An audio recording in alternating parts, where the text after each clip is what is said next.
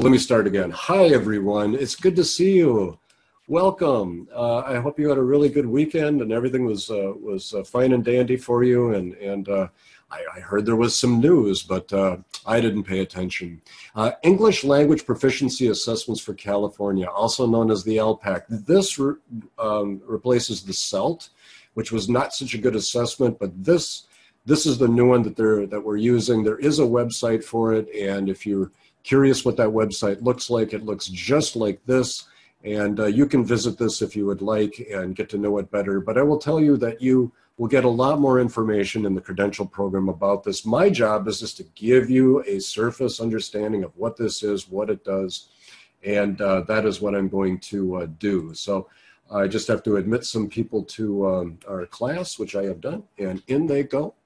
And so what I was telling you is that what makes teaching really effective is first making sure that you're screen sharing when you're supposed to be and recording when you're supposed to be, like having a checklist, on another screen, because wow, I've got 3 screens I'm looking at. I even could have a 4th one, but there's not room.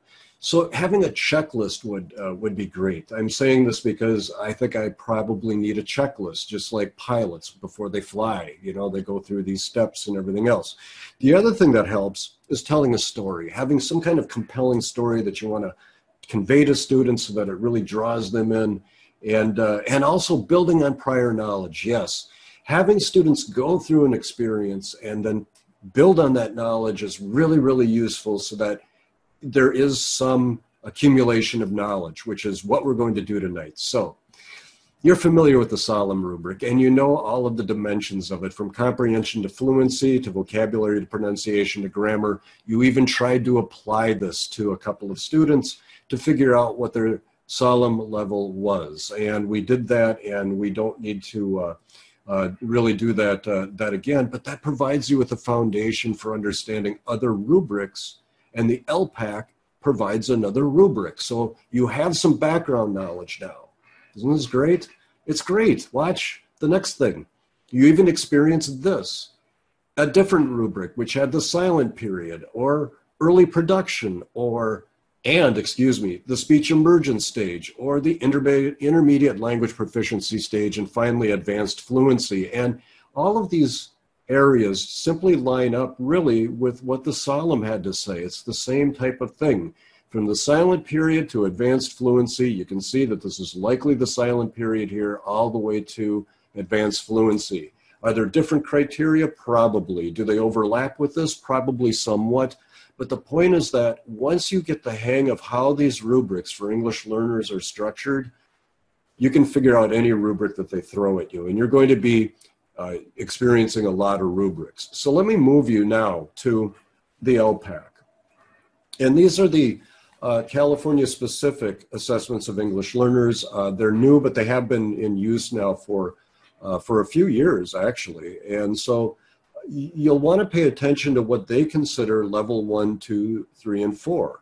The language that they use for somebody who's considered maybe in the silent period or only in the 1 or 2 word stage of what we've experienced is called emerging. So this is the language that you're actually going to use when you are working with English learners. Some of your students will be said to be emerging. Now, there's another level, expanding, and that covers level 2 to 3. Just like you see here, there is sort of an overlap between level 2 and 3. And now you have some idea, hopefully, of what a level 2 looks like and what a level 3 looks like. If you don't, go back to the videos, watch them again, and you'll be able to see what's going on. So from emerging, it's expanding language, emerging language, expanding language. And then we go to bridging. Bridging is like a high level 3 or a entry level 4 to the end. Bridging to what? Bridging to become a lifelong learner of English, and that is what the categories are. You'll see this when we look at the whole thing, but all I want to tell you is that you have enough background knowledge now to understand what this thing is and what it's trying to accomplish, and that's a lot. It really is, and I think that that you should, be happy with that knowledge, because you're going to use it again. This stuff will show up in the credential program and in real life. So let me continue with what, what I'm explaining. I want to describe the emerging, expanding, and bridging stages to you so that you have an understanding of what they are. And then I want us to do an assessment together so that you can get an idea of what students are going to have to do when they are going to be assessed in ELPAC land. And the assessment that I'm going to use is the same kind of assessment that we've seen already, speaking. So there is an assessment of speaking that we're going to see. But before I get to that, let's take a look at the elements of the ELPAC. Okay, so this is what they describe as emerging. And all I want you to do is to be thinking about this right now and thinking about the students that we've seen. And you've seen at least 2 students who were emerging or in the silent period. 2 of them, remember. Students at this level typically progress very quickly, learning to use English for immediate needs, as well as beginning to understand and use academic vocabulary and features of academic vocabulary. Now, please understand something. In ELPAC land, there is a division, there's a separation between what they call English language development, which is just the spoken language that you use to get what you need wherever you're going, all of that stuff that I described to you a while ago when we talked about communicative competence. Do you remember that? If not, go back to the video, because I believe I recorded it. But go back and watch. Communicative competence, being able to survive in the classroom, the playground, in the content areas, but it's language to accomplish needs, like a pencil, give me a pencil. It's like, hello, goodbye. It's like, how are you doing? It's all of the language that surrounds what we call academic language. And academic language is the language of the content areas. That is symbols and metaphors in literature, for example, or in math, it's the Pythagorean theorem, or in biology, the Krebs cycle. And I usually ask students, are you for or against the Krebs cycle? And everybody goes, ha, ha, ha. And then we go to expanding. Expanding, what is that? Students at this level are challenged to increase their English language skills in more context and learn a greater variety of vocabulary and linguistic structures, applying their growing language skills in more sophisticated ways that are appropriate to their age and their grade level. Now, let me tell you this, my friends. This says that students are at this level and students should be able to do what they're saying is what the teacher needs to cultivate. So when you read these standards, sometimes teachers will read these, novice teachers will read them in an incorrect way, because it's like what the student is supposed to be able to do, okay? It's actually what the teacher is supposed to cultivate in the student so the student can do what you are seeing here. They're not going to do it just by themselves. And remember, there are 2 things that we're trying to cultivate. English language development for accomplishing tasks in the language for specific pencils, for specific purposes, to satisfy needs, wants, desires, etc. That's the language that's around things like language in the classroom, language at the bank, language at home, or academic language. Now let's go to bridging. Students at this level continue to learn and apply a range of high-level English skills in a wide variety of contexts, including comprehension and production of highly technical text. Now let me pause here. It's always good to look at what the highest level demands and then look backward. When you're planning your lessons, when you plan your lessons and you have a range of students in your classroom and you have a range of abilities in your classroom, you need to be thinking about, how am I going to get everybody up to bridging? Think about experiences. Think about scaffolds. Think about things that you are going to do in order to bring the students up, in order to be able to understand and be able to perform this. The bridge alluded to is the transition to full engagement in grade level academic texts. So that's like reclassification to fluent English proficient, or as they say in these standards, a lifelong language learner. Let me go back. The bridge alluded to is the transition to full engagement in grade level academic tasks.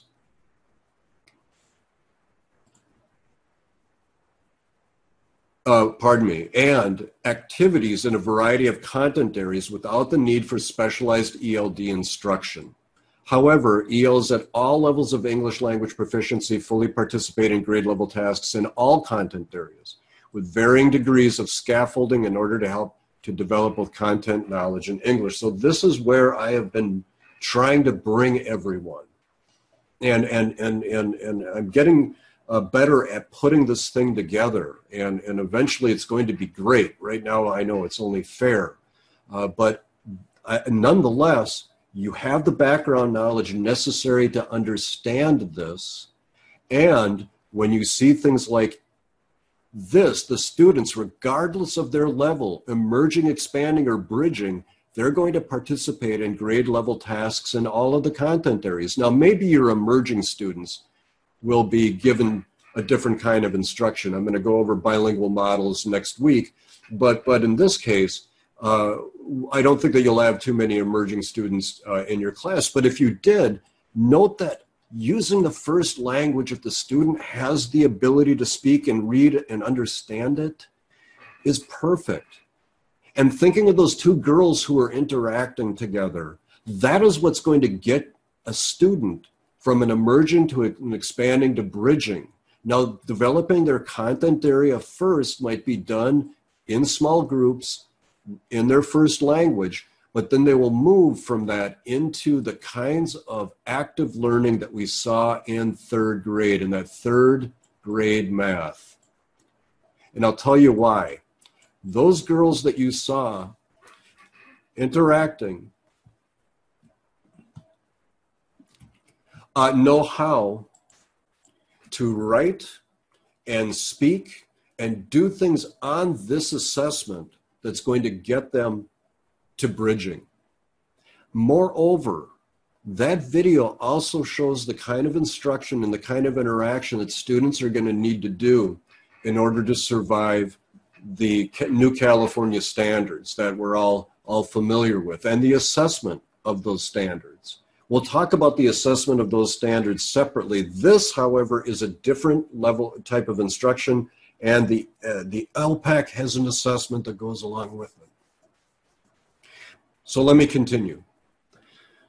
When we're looking at emerging, expanding, and bridging, they talk about and use a lot of jargon that I'm not going to worry about too much, but they have PLDs, which are performance level descriptors, is what that means. Each performance level descriptor includes the following. So when we start to look at the actual standards for emerging, expanding, and bridging students, kindergarten to K-12, this is what they're looking for in proficiency.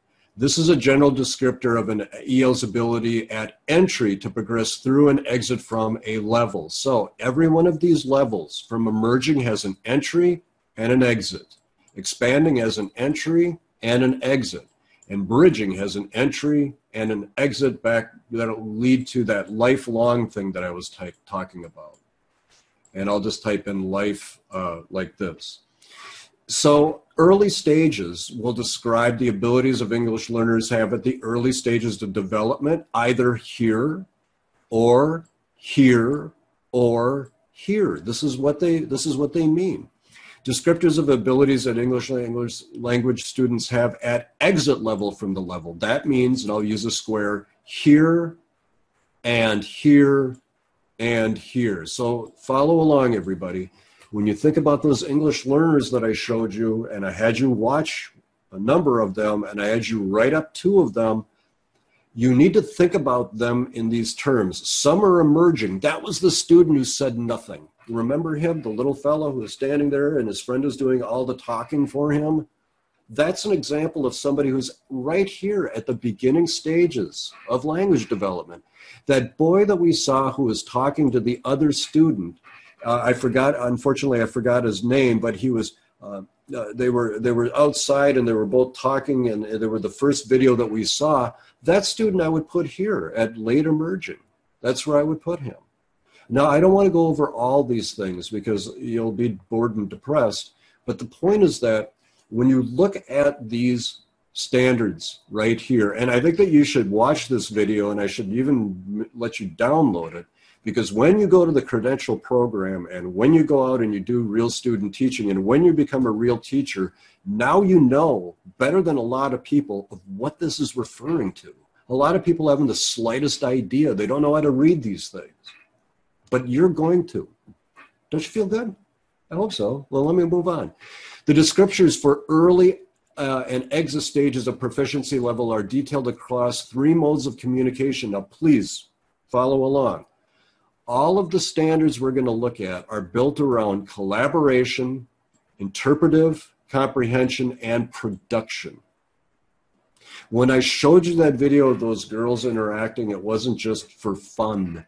It was because the kind of interactions and scaffolds that those students used are the ones that you need to be aware of so that you can cultivate collaboration, help them with interpretation of what? Of text, of language, of math, of science, whatever it is, and being able to produce language, oral presentation, and written text to show that they have understanding. There are 2 additional dimensions. One is metalinguistic awareness. Let me tell you what that is. We're going to see this again, but metalinguistic awareness is being able to think through a problem. I showed you, I think, no, maybe I haven't. I have not showed you a think aloud, but I put one on the slide. I hope that you took the time to go and watch the videos that go along with it. If you didn't, number 1, shame on you. Number 2, go back and do it.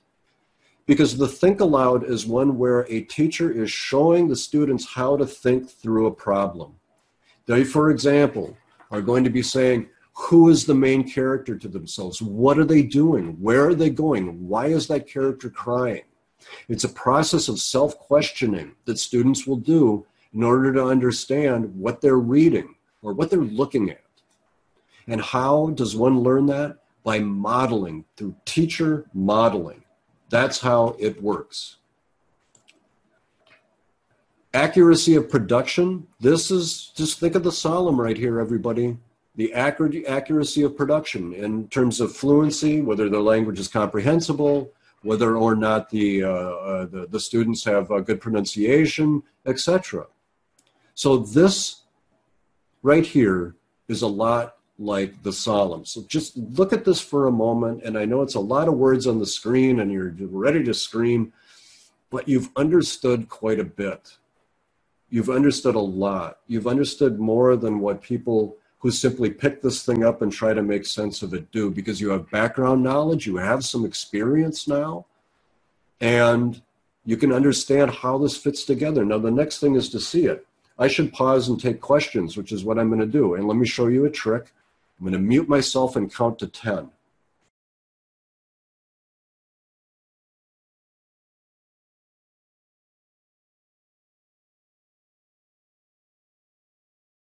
You're supposed to be thinking of a question if you got one, because I'm on 5 now.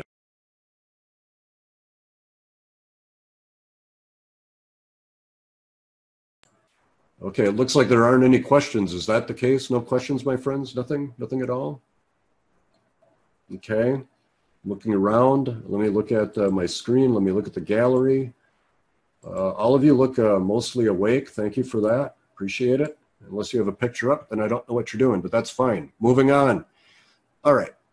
This has way too much language on it. This is something that nobody should ever do. Don't ever put this much language on a slide, because nobody's going to be able to read it. All I want you to do is just follow along as I try to make this somewhat interesting. All right, let's start here. This is how these standards are constructed. On one side are student capacities. On another side, emerging, expanding, bridging, and then finally, lifelong language learning. That's what this is. I'm not going to go through all of them. I'm just going to go through the top ones that you see here. And here's what I want to tell you. Again, you have enough knowledge now to understand what this is telling you, because you've seen it and you've written about it. They start with student capacities. They look at the native language. They take the native language into consideration. Why do they take the native language into consideration? Normally, you know, I'd be throwing these questions out, but it's just not going to work. So I'm just going to tell you that if the student has the ability to read, write, and speak in their native language, please bring in texts that they can understand if they want them. Some students may not, but please use the native language as a bridge, because that's how you will develop academic content. I'm going to explain how that works when we talk about BICS and CALP, another theory that's important. But I'm not talking about BICS and CALP right now. What I'm talking about is please bring in the native language if the student can understand it. Now, look at what entry to emerging is. English learners enter the emerging level having limited receptive and productive skills. In English, you've seen this with two students. You saw one in the silent period, and then you saw a young person who's probably close to exiting the emerging stage. Upon exit from the emerging level, students have basic communication skills in social and academic contexts. My friends, you have some background in this now. I'm not kidding you. You actually have some background in this. Just from watching the videos. I know it's not the same as being live, but someday you will be live and you're going to see this for yourselves.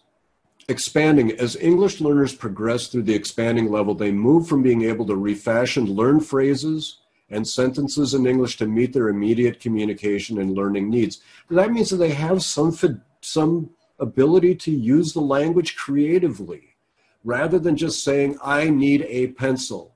Please hand me a pencil. They're starting to be able to say, like, give me a pencil, or hand me that, would you? Listen to English. Isn't English great? We make it so complicated. Would you? And gimme. I got a question that came up in the chat. I will look at it in a moment.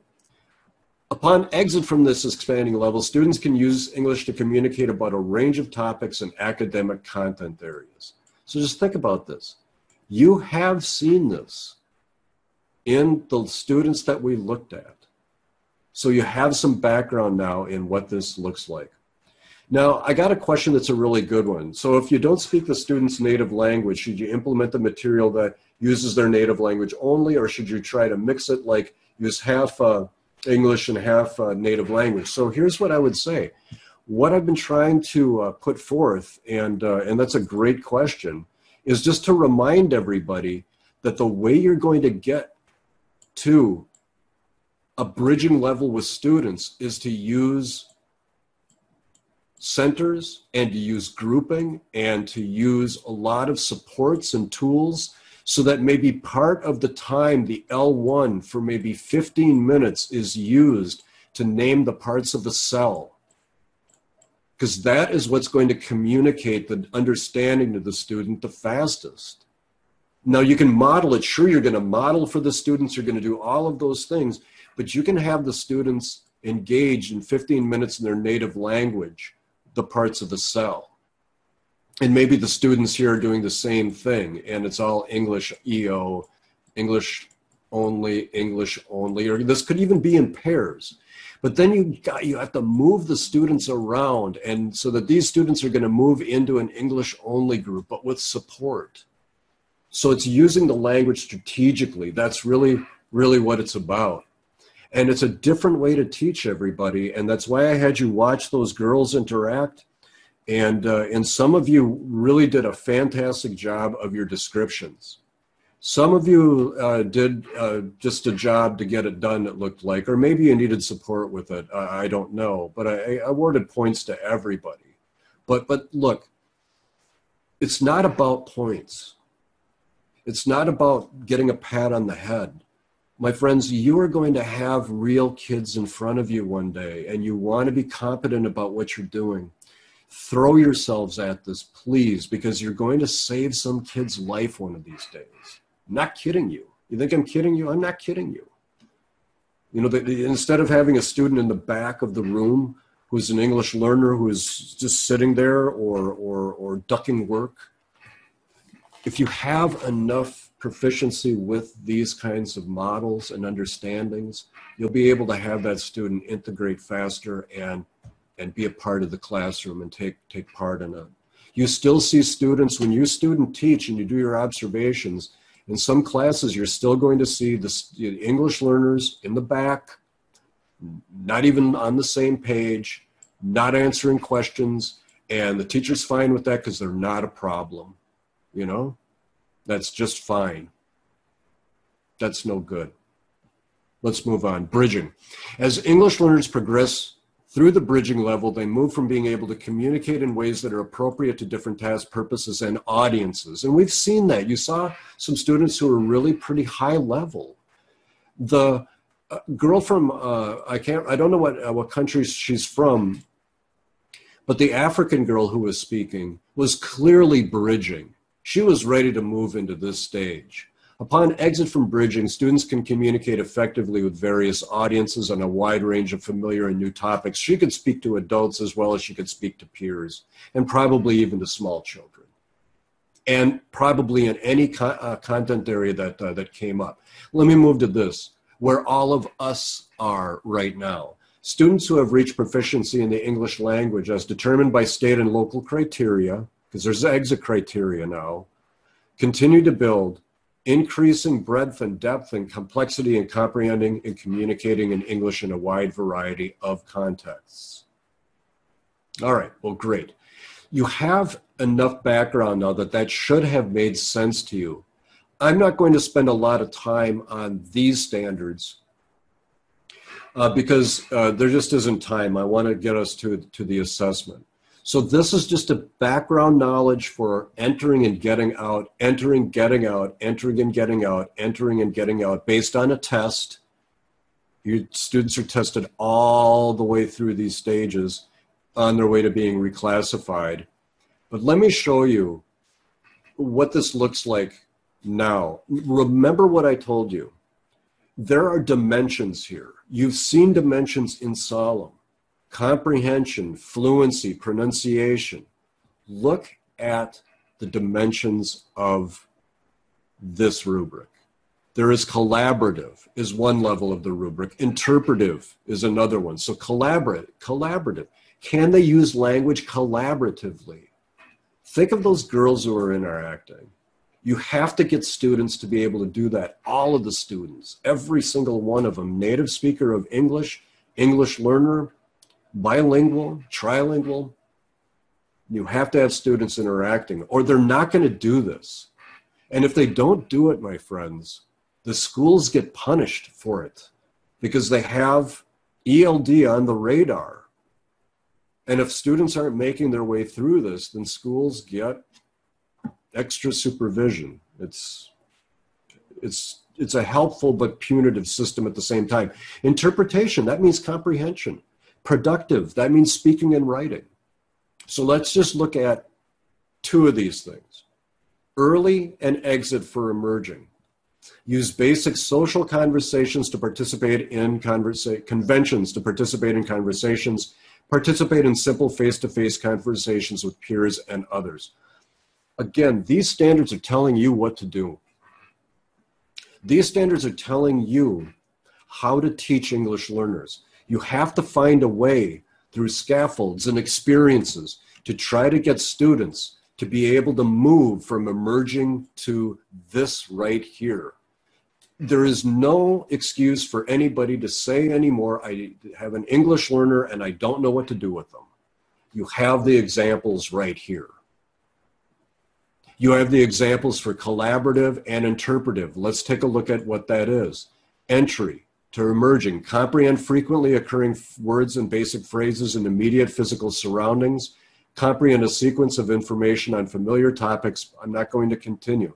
You have seen this. You saw this with the Solemn. You saw this with the examples I gave you.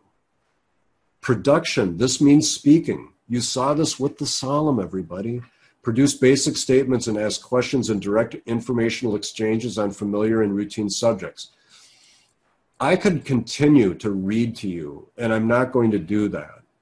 because I am going to ask that you read these things to become familiar with them. Everything that you have seen so far with the students that we've talked about are going to inform you of what this is indicating. I am telling you, you're going to be ahead of your peers, and that's good. And I'm going to share this with the other instructors, and I bet they have great stuff too. So I'm not like just telling you that. I think that I'm so fantastic. This has taken a lot of years. This has taken time from student questions. That's how I get good at this, is from student questions who look at this stuff and they don't understand it. And then I try to figure it out, and then I show it to them after building background knowledge, and then students get it. Teachers learn just like students learn, and you're going to learn from your students too. The best education you're going to get to become this lifelong language learner is actually going to come from your students. And that's why I'm telling you, you have to fall in love with this stuff. You can't do this for points or praise or comparing yourself with other people. You're not going to stay in this field if that's what you do. I'm telling you, I promise you that's the case. Why do teachers quit after 5 years? Because there aren't those kind of rewards in the field. The rewards are from seeing a student go from an early stage of bridging, initiate and sustain dialogue in a variety of grade level academic topics and social topics, to participate fully in both academic and non-academic settings requiring English. When you see students moving through these stages, and you know that it's because you deliberately planned experiences for them to be able to do this, there's no better reward for you. Just like for me, if you are looking at all of this stuff right now, and you can see in interpretation and in production, and you can see in your mind's eye the students that you looked at on those videos, then there's no greater reward for me, because that means that you have a very good understanding of what this stuff is trying to tell you to do. Because again, it is not just what the students can do. This is about what you, the teacher, are going to help them do. I want to move on. There is also metalinguistic awareness. So in the videos that I showed you on that levels and instruction, levels and types of instruction, it's there, a think aloud. For example, you saw an example from kindergarten, but think alouds are good even for you. How you're going to think through these standards and how you're going to then plan experiences for your students to develop these skills, it's essential. Metalinguistic awareness, again, is being able to think your way through a problem. In emerging, for example, I'm not going to read this to you, but it says, the English learner has an awareness of differences and similarities between their native language and English. I haven't talked about first or second language development yet, but I will. I'm getting to that. And I'm going to talk about it within the framework of what you're understanding here. What this means is that the student can recognize cognates in a language. We'll talk about cognates later. For example, if I said to you right now, diciembre, you should all think, if you're a monolingual English speaker, if you hear diciembre, you should think that's December. And you're right. Isn't that great?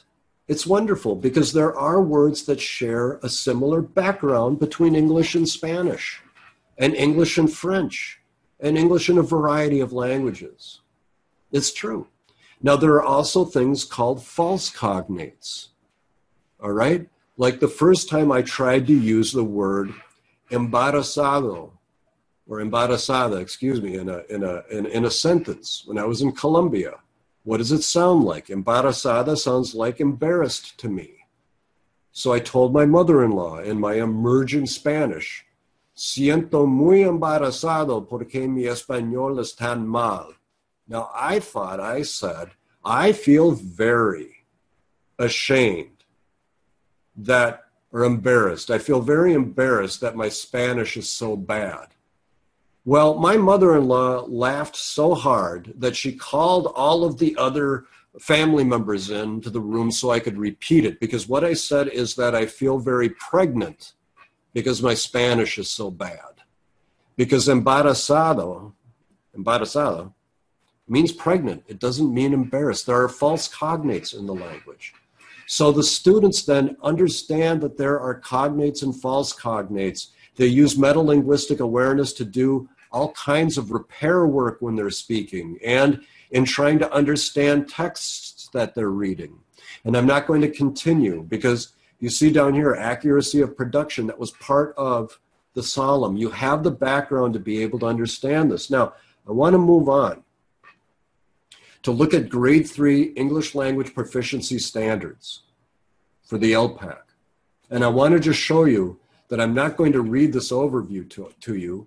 All I want to do really is show you a couple of things. Under collaboration, this is what the students should be able to do. Exchange information and ideas with others through oral collaborative discussions on a range of social and academic topics. I'm going to end at that one. When you look over here to the corresponding California content area standards for ELA, they reference them. This is for speaking and listening. So you can reference this standard in ELD with this standard in ELA. So this is really important for you who are going to teach elementary especially. But even if you're in high school science, that's what you're going to teach. These are the same standards that are going to be used for English language development. You as a science teacher are a language teacher. You might think, well, I teach content. I don't teach kids, I teach content. No, you teach children and you teach English learners, regardless of whether it's grade 12 or grade 9, science, chemistry, biology, whatever. My friends, you're a language teacher because this doesn't just fall on the English teachers anymore. Let me continue. So you saw this already, what this means when those two girls were engaging with one another. I know I keep saying the same thing over and over again, but look, it's easier to handle simple presentations that aren't so simple. Because what wasn't simple about that is how did teachers orchestrate the learning to get those kids to do this? Because that's what you need to know, my friends. Let me continue. What does the interpretive dimension mean? It means that the students can listen actively to spoken English in a range of social and academic contexts. Now, let me pause for a moment. When you get a new English learner in your class, they're going to be assessed. That's true. But why don't you do your own assessment of students and learn to do a checklist on every one of these things so you get a sense on your own of where these students are? And I'll tell you something else. Students who are native speakers of English also have to be able to do this stuff.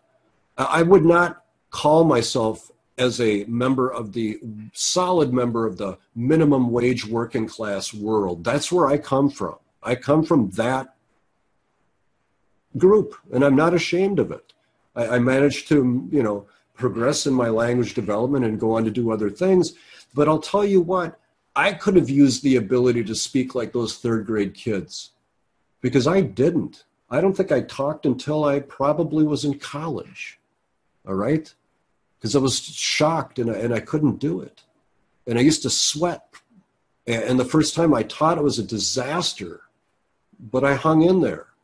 And you should too. So what am I saying? Use this as a checklist for English learners. But gosh darn it, make sure everybody can do this. Moving on.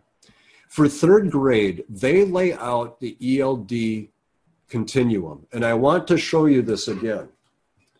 Because when you're looking at this in these standards, they're telling you what to do and how to teach these students.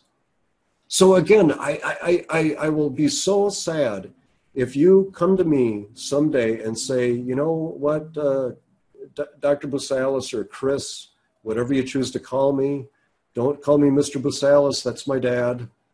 And you come to me and say, I have a level 1 student and I don't know what to do with her.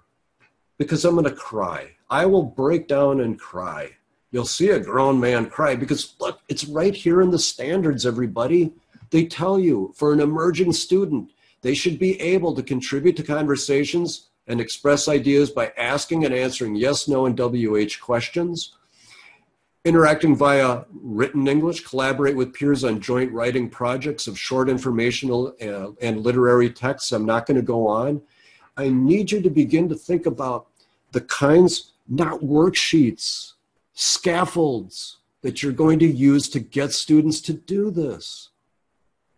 Think of an electronic document or things around the room that have questions on them for them to practice. You saw some of the instruction that I showed you.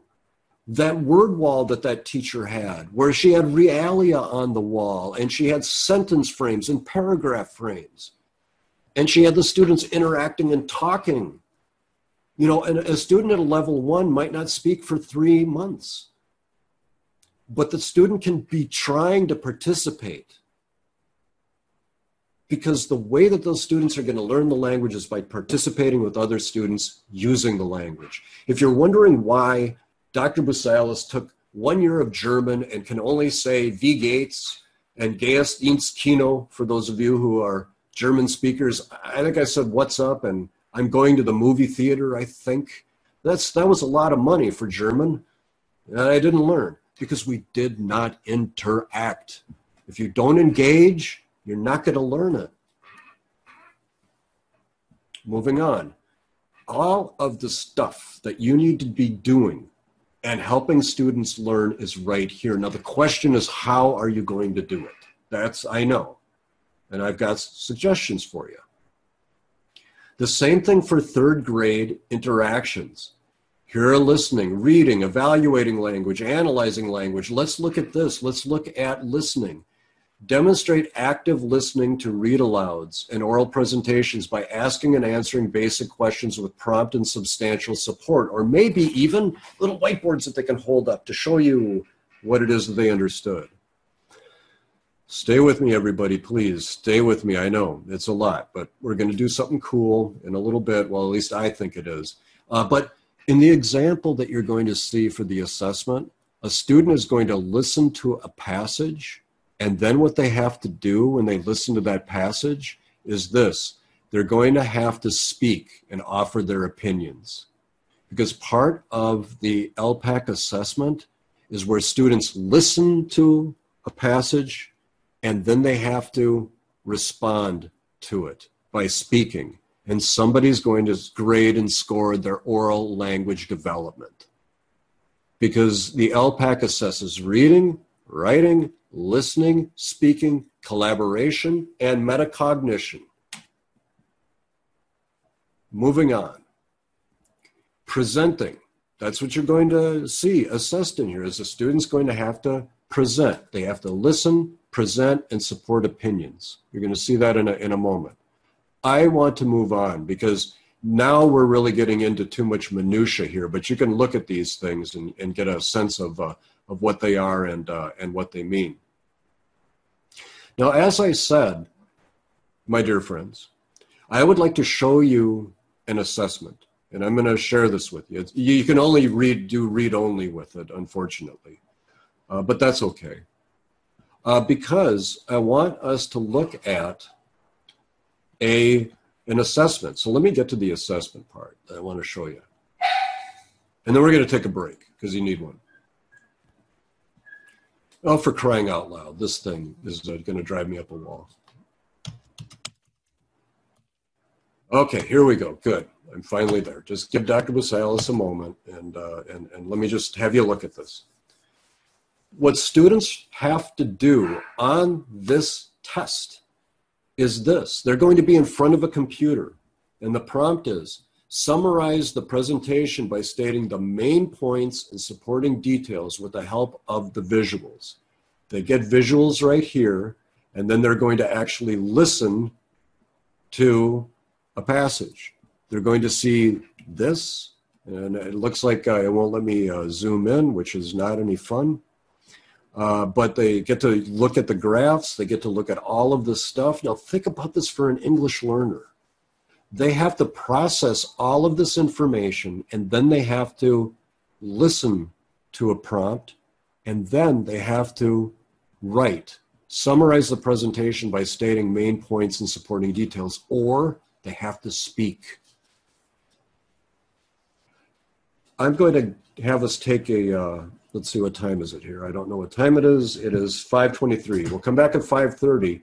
And while we're taking our break, this is what I want you to think about. How are you going to get students, particularly English learners, to be able to do that? Because you're not going to get it in rows. You're not going to get it in worksheets. You're not going to get it by talking at them like I'm doing to you. You're going to get there through interaction. Take a break and figure out how you're going to do it. And I'll see you all in a little bit. Found something else to do, but don't find something else to do, because this is really great. It really is. Here's what I want to do. I have a great idea in mind. I want to show you this example, and then what I want to do is just give me a moment here, and then I want to play the example so that you can hear it, and then I want you to go into throw you into breakout rooms so that you can talk about how you would teach a student in order to learn this stuff. And that's really the point of tonight, to get you to start thinking about that. And so just give me a moment here as I try to find my document that I was frantically looking for here. And it should be, oh, it was in the right spot before. I know it's the worst to watch someone dig through their computer. It really is, especially when the person doesn't look like they know what they're doing. And so let me get this off the screen so that I don't look like as big of a fool as you're all thinking that I am. But again, I do my best. I told you, I'm a bit clumsy, but I try. Not only that, I mean well. And so let's just give me a moment as I try to walk and chew gum at the same time. And I'm getting closer. And I'm almost ready to upload the document. I just have to find the thing. There it is. No, it isn't. There it is. Great. Okay, cool. So you see that I've just uploaded this. Now, you're going to have to log into Canvas, everybody, and jump over to our class and do our module for this evening.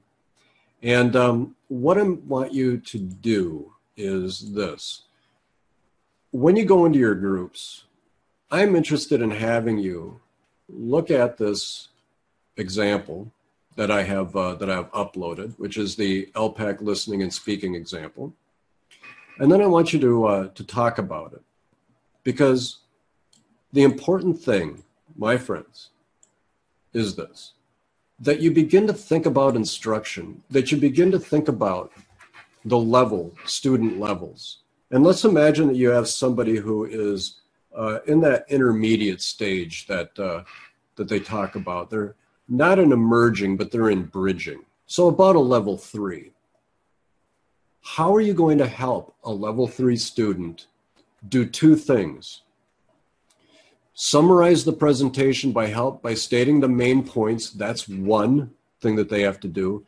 And supporting details with the help of the visuals in both writing and speaking. You have to think about the kind of activities you're going to have students do. So that's the task. And here is, I have to stop to share really quick and restart it so that you can hear it. I haven't played this just yet, so hopefully it will actually play.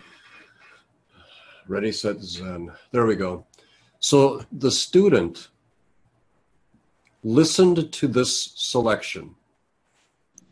An important idea in both texts is that people struggled for the basics, like food and housing. One example in the infographic is that nearly 25% of Americans were in poverty. Many had to wait in bread lines just to have enough to eat. Another example is the picture of the woman and 2 children who live in the shanty town. Additionally, they are barefoot and their clothes are dirty and tattered. In conclusion, both texts show how people were affected by the Great Depression. Okay, so think of an English learner now who has to process all that information, and now the student has to speak into the computer, And this is what one student, this is an example of a student who did just that. Oh, for crying out loud. I think you said that people lost their jobs, like they're struggling to get like money to live in like clear houses like we do. And I think they get their foods like from people that want to serve them, like they're giving charity or something. And they live in torn down houses, and like this one, her family is like they're not like healthy. They don't look healthy, and I think their mother lost her job. Like she lost it. That's all I know. My friends, if we look at this, and it says, summarize the presentation by stating the main points and supporting details with the help of the visuals, I don't think that's going to score very high, because this question is asking the student to use language like, in slide 2, we see a family that is living in a shanty town. Their clothes are dirty and tattered. They have no shoes. This is an example of blah, blah, blah. And then the student has to relate that to all of this. You have to think about how you're going to structure experiences for students and how they're going to be able to do this in an effective way. So what I have done, my friends, is this. I have just posted in Module 6 the ELPAC listening and speaking example, and it looks, let me move this over. I have posted the ELPAC listening and speaking example right here. I'd like you to download it and open it up, and what you're going to see is this. And I would like to give all of you, I'm going to throw you into some breakout groups, and I'm going to give all of you 5 minutes. And that, my friend, is called preview review. And that is a method that is used in instruction. Absolutely viable, 100% good. And you preview the instructions in the first language if you can do it, and then you review them. Then you have them engage in English, and then you review the lesson in Spanish or the other language. Having capable community members too is essential. So if you've got a group of students who are new and they speak a language that is hard to find, let's say Urdu, but you go to the community and you try to find somebody who can participate in the class maybe, or there seems to be a problem. Excuse me a moment.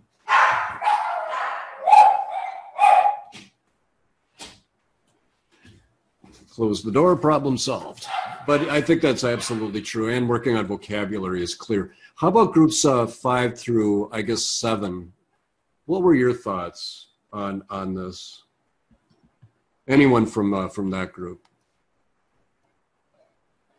Or those groups? Oh, come on, you can do it. I know we're approaching 6 o'clock. I'm gonna just keep going because I want to record the next presentation. You don't have to stay for it. We end at 6, but I want to make sure I get all the information out there that you need. And I want to go over the assignment. Okay, well, it looks like we've run out of gas on this part, and that's fine. But let me just give you a few ideas about what I would do. The first thing that I would do is I would turn to the ELD standards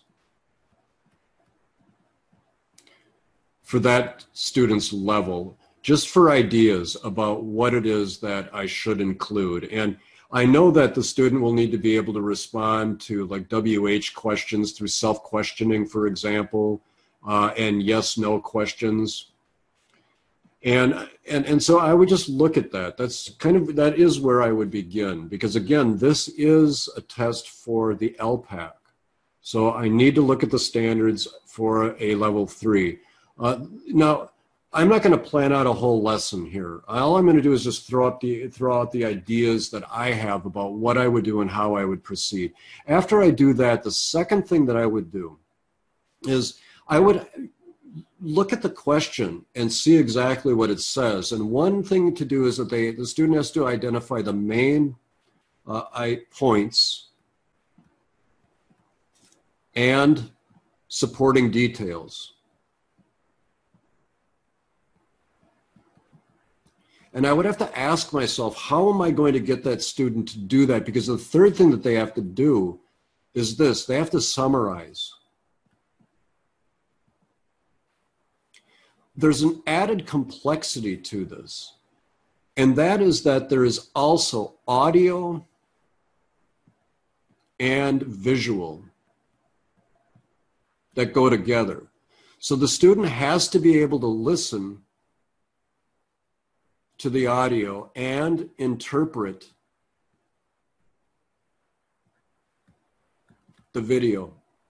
Now, I believe that students are given scratch paper, or there's a notepad on the computer where they can type things. And clearly, one of the things that I would be working on when listening to this is how to do some kind of an outline for what I'm hearing, because there is a correspondence between what they're hearing and what they're seeing, and they have to put it together in order to be able to do this, which then leads to that. I love to draw, even though my drawings are terrible, you can see. But I don't have an example around here, but you should see, you know, this is me planning my classes, for example. You know, I don't know if you can see that, but I write, I draw, I do all kinds of stuff. And it just helps me because this is really where I would start, exactly with what you're seeing right here. Now, let me give you another clue for what I would do. I would certainly do all the stuff that you were talking about right here. I didn't see anything on here that I thought was, you know, out of whack or anything else. These things are really great ideas. What I'm trying to show you, and this again is for metacognition. That is what I'm trying to develop with you right now, is through metacognition. How me, somebody who's got 25 years of experience, what I would do. And it's not perfect, by the way. These are things that I would discuss with other teachers. But anyway, okay, let me get back to this. The last thing that, well, not the last thing that I would do is this. The student has to be able to deliver spoken presentations.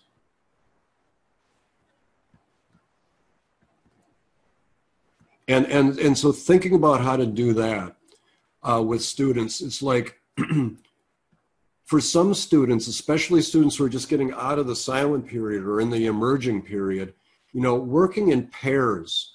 That's why that think, pair, share thing is so useful. Working in pairs with a peer who is not going to judge, not going to make fun of them, and creating an environment where accents are not only allowed but valued, and creating an environment where nobody is subject to any kind of you know, humiliation or anything else. And I know that it's often difficult to do, but I'll tell you that what I've noticed in my 25 years is when you have classes that are structured for highly competitive environments, like sitting in rows, pass your papers back and you get a 25, or you got to give up and give speeches and you have never done that before, and then you get up there and you sweat and you're I don't know what your experience was like. If it was natural or whatever, that's great, because that's what we're aiming for. If you are good at this, you are what we're aiming for then.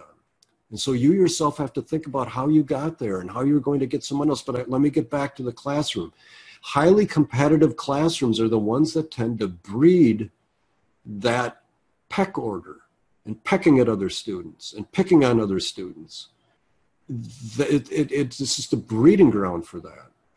So again, that's why I'm trying to take us away from that and give us a different way to proceed and invite you to do this. But anyway, pairs, and then small group, and maybe the first place you're going to begin is with the teacher. Maybe it's just one-on-one with the teacher, and then in a pair, and then in a small group, and then finally whole group, and then finally practicing with a recorder. All students are going to need this, but particularly ELD students. So let me try to fly through a lot of these things. Every one of these things, from summarizing main points or identifying them, to summarizing them, to listening to the audio and interpreting the visuals, that is going to require a lot of scaffolds. And the kinds of scaffolds that I'll put up here, I would put up here like a sentence frame, paragraph frame, closed notes, and then Cornell notes.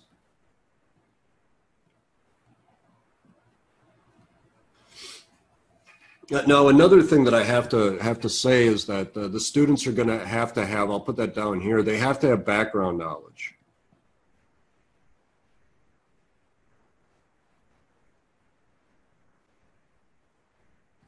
And I want to tell you this, that for background knowledge, there is no reason why you couldn't put in small groups and give students you can't see this on my screen, you just have to remember, you know, like the visuals from the chart of the stock market, the crash, that section, put them in groups and just have them write out the details together, like brainstorming, doing this, and using scaffolds to complete it, to do that with parallel questions later on, having them create their own.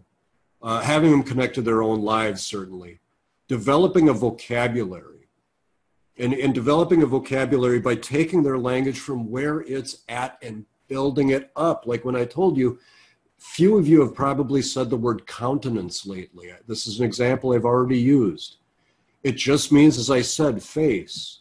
There's no reason why we can't take the language where it is and elevate it, rather than using just memorization. Now, I don't think memorization's bad, by the way. It has its place.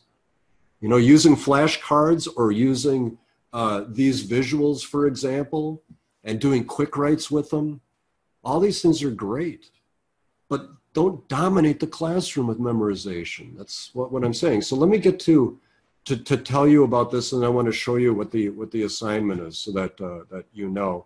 And I hope that the friends who have left will watch the end of this presentation so they know what to do. Just give me a moment. I got a chat up here, and yeah, there is an assignment this week, and I'll show you what it is in a second. So what I'm talking about when I say things, I'm just going to use these two things: closed notes, and then Cornell. Now, some of you might have experienced these things differently, so let me just give you the ones that I am familiar with. Just think of that audio, for example. Start with that thing. You know, an English learner is going to have difficulty hearing all of the words in there. So I would be doing the following. I would be taking the phrases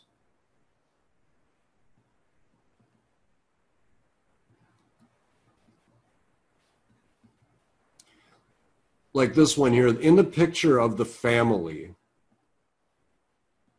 comma, we see blank and blank, whatever it was, and blank, whatever it was that is in the audio, I would be using a scaffold, and they have to fill in what it is.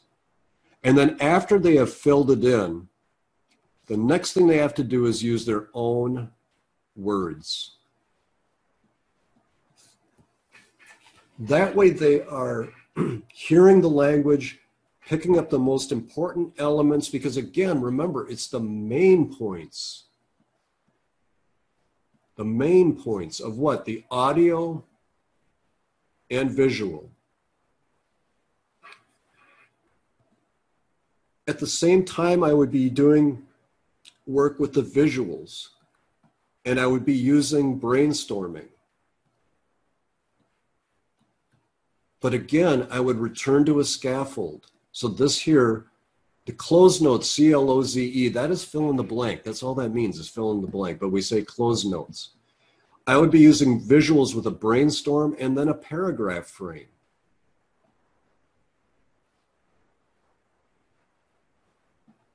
And what they have to do with the paragraph frame is just like the closed notes in the stock market, whatever. They have to do like a fill in the blank. And then again, own words. Because they have to develop their own voice. The last thing that I would have them do is I would have them combine audio and video ideas and summarize. Now, how you get there is up to you. You can use a traditional outline. You could do more close, or you could just do on your own. When you think through these things, it's a matter of just trying to figure out how you're going to get the student to be able to hear and understand the language for the main points in both the audio and the visual. And the other thing that you have to do throughout this whole experience is you're going to have to use a lot of pair work for talking, maybe in the L1, and then small group, and then coming back to whole group for discussion. But then this here has to be practiced using a recorder. The student's going to have to use a recorder. Now remember, on these assessments, I believe the students can take notes. It's a good thing, because when they're able to take notes on their own, it's a strategy that they can use to do this. I mean, I couldn't keep all that information in my head, and I'm pretty good, but I would be taking notes, and I would like to have a formal way of taking notes. Now, I don't believe that you can provide the students with any close or paragraph frames or what have you. They have to practice these things. And I'll tell you, this makes a class a heck of a lot more fun, because I'll tell you what you do. You save all of this stuff and you build like a little portfolio for them, either online or in writing or taking pictures of it or whatever, because that way the student will see progress over time. That's what students love to see. They love to see themselves making progress from where they started to where they ultimately ended up. Let me go to Cornell notes, and then I want to give you the assignment. So Cornell notes are ones where you have essentially all of the places to brainstorm, to BS over here, and then you have a more formal writing here. And if students can learn stock phrases, like first we see, second there is, finally, if they can just learn to write formulaically in the beginning, it goes a long way, because that way they can develop their own kind of close that they fill in with formulaic writing. All of you did this when you learned the academic form, you know, the 5-paragraph essay, right? You know, maybe that's what I'll put in here, 5-paragraph or whatever. And it has to do the following, you know, it's got to find, they have to find the main points. And I'll show you this in a second. Or you have them do something like this, just a simple outline and speak. Because I don't know how much time they have, so you'll have to, you know, maybe just have them outline it and do it in a rapid fashion. But this is what you do. On one side here, you do your brainstorming. Your brainstorming of what? Of the audio, main points, and the visual main points And then what they have to do is combine these things into a summary. And they don't have to summarize everything. Teach students to be strategic. If they look at the stock market chart and they want to barf, then don't look at the stock market chart. Listen to the audio. It talks about a breadline. Listen to the audio. It talks about people not being able to get a job because the economy collapsed. The picture is an illustration of what families went through. Some had to live in shanty towns. And you see what that was like. No shoes, dirty clothes. You get the idea. But all of the things that you see here are how I would plan this out, using a lot of the things that you all talked about, using teaching that is going to involve a lot of scaffolding and support with closed notes, paragraph frames, a lot of paired work, small group work, and discussion. And let me tell you, it's a blast to do this. I remember, I don't want to give you any stories. I'll do that at story time another time. And then ultimately teaching them how they themselves can take control of their own learning.